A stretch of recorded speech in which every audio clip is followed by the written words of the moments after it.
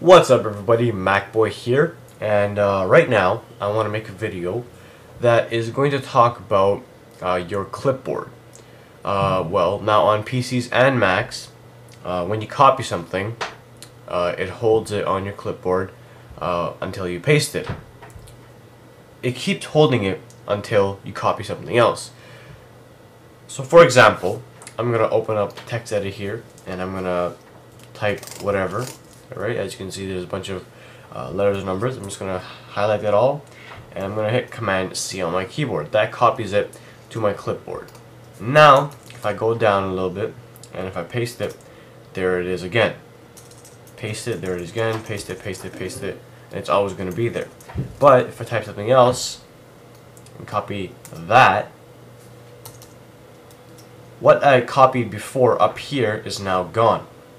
And sometimes if you do a lot of copy and pasting, like different URLs of web pages that you really need, or different codes, or different items, or different, maybe even serial keys that you need, and that you forget or that you copy over them, and now you don't have, and you don't know where to get them back from, this application helps you a lot.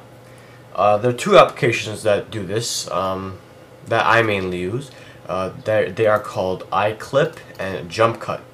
And I believe iClip comes with a price, but JumpCut I think is freeware. Let's start with iClip right now.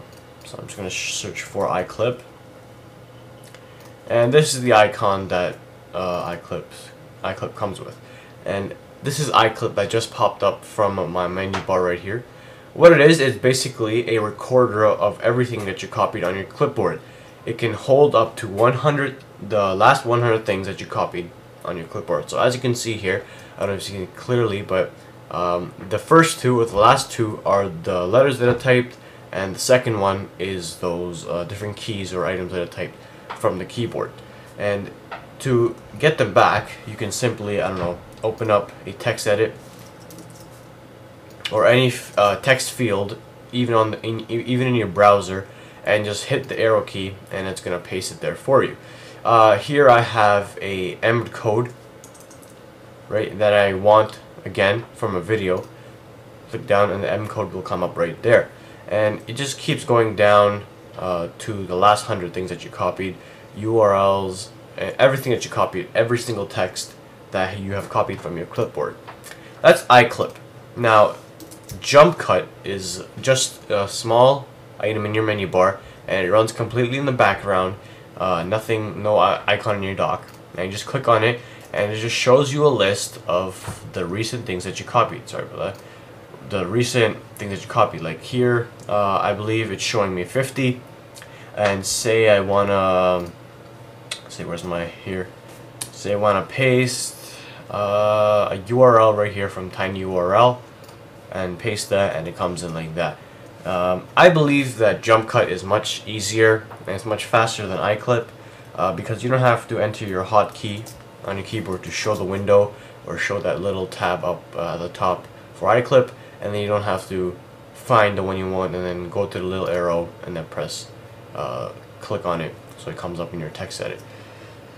So JumpCut, just find it and click on it, and it's going to come up in any text field on your computer.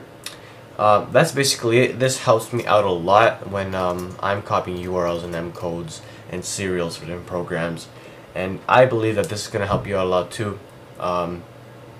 If this did help you out, please make sure you comment, rate, and subscribe to this video and channel, and the links to download these are in the description.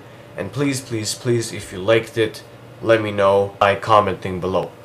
Okay guys, this was MacBoy for MacBoy Productions. Make sure you follow me on Twitter, add me on iChat, and become a fan of MacBoy Productions on Facebook. Links are all in the description, guys. Thank you once again. Please make sure you comment, rate, and subscribe. Peace.